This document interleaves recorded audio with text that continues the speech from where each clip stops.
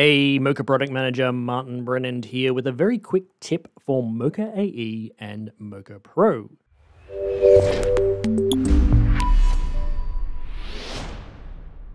Adobe After Effects 2022 adds some lovely enhancements and performance upgrades, including the amazing multi-frame rendering that speeds up your output significantly.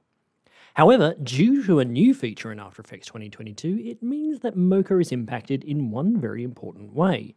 A feature called cache frames when idle can slow down frames being sent to the Mocha plugin.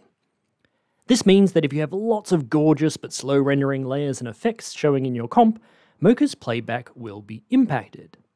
The good news is the solution to the problem is, well, quick.